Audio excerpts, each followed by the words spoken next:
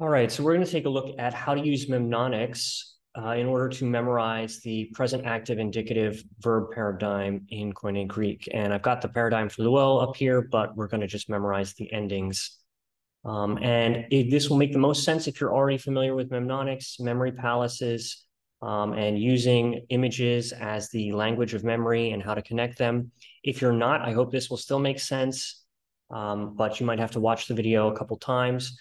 I'm giving you examples. You can use them if they work for you, but as always, images that are the most intuitive and stand out the most. Maybe you can come up with ones that are weirder, that are more provocative, and then those will be even more memorable for you. But the first thing we're going to do is we're going to create a room or a space, a geographical location in our imagination for the present active indicative paradigm, and that's where we're going to store everything for the present active indicative paradigm. And so this is kind of like a memory palace, but not quite, because all you need is one room. So I'm going to pick my office. As you can hear, my office is really noisy, but there's not too much that I can do about that. Sorry about the audio. But all the images from here on out are going to be in my office. And in my office, I'm going to see a present on the floor, a gold-wrapped present with a big red bow. It's giant, it's sitting on the floor, and that's going to remind me that this is the present active indicative.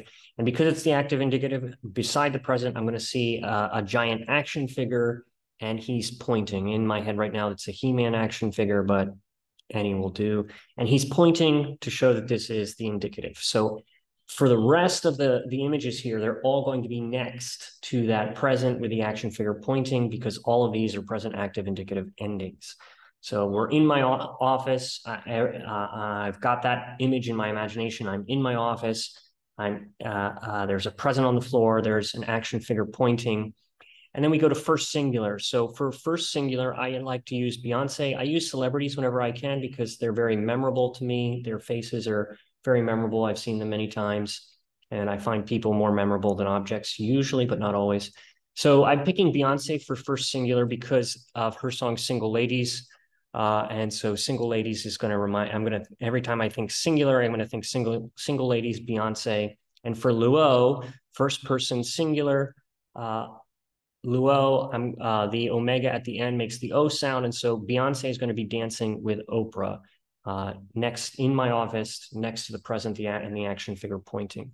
So whenever I see first person singular, Beyonce, Single Ladies is dancing with Oprah. The ending is the omega Luo. All right, for second person singular, I'm going to imagine two Beyoncés. Why? Because it's second person, two, still Single Ladies, it's still singular, but it's so two Beyoncés.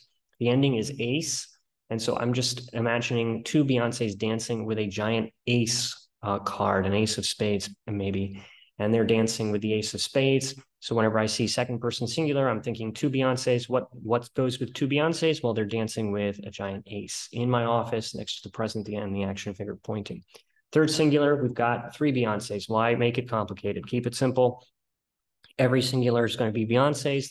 The number of the person is just going to be the number of Beyoncés there. So three Beyoncés.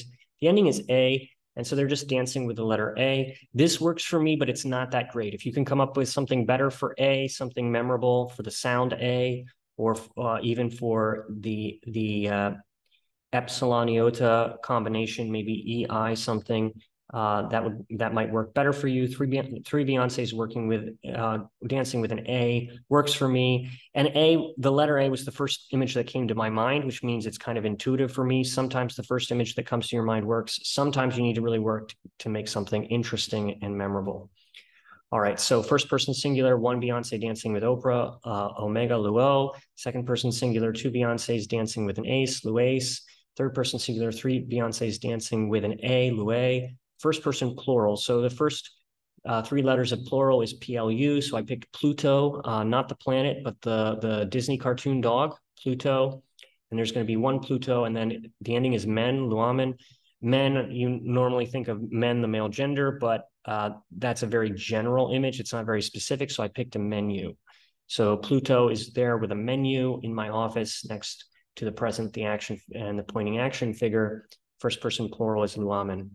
Second person plural is two Plutos. The ending is eta. and I picked the singer Etta James. You might not know who she is. She's a great classic, and I've got an image of her there with the blonde fro. And so two Plutos dancing with Etta James. Etta James is, of course, singing. So second person plural, Etta James, Luetta. Third person plural is going to be three Plutos. The ending is Usi or Usin. Now, I picked my cousin, Bruce Jr., because Usin, the transliteration, is the same as the end of the word cousin. If that doesn't work for you, you can come up with your own, but three Plutos dancing with my cousin.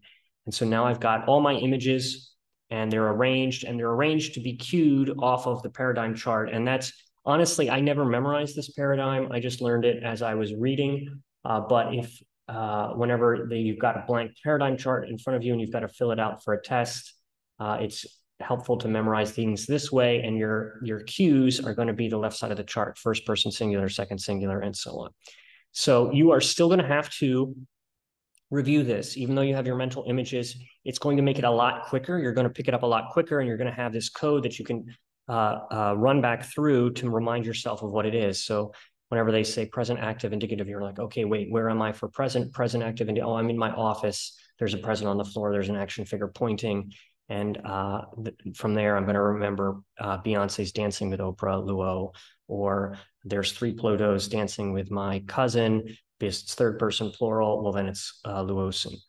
So you will still have to review this. I recommend going through each image 20 times. So you're going to go through the whole chart. You're going to go through the ending, but you want to make sure that you imagine the images. You take time, you can close your eyes and actually picture everything, because that's what's going to stick it. It's going to require review and some rote, but it's going to be way faster than just learning it by rote without any mnemonics at all. Hope this was helpful, and love to hear any feedback that you have.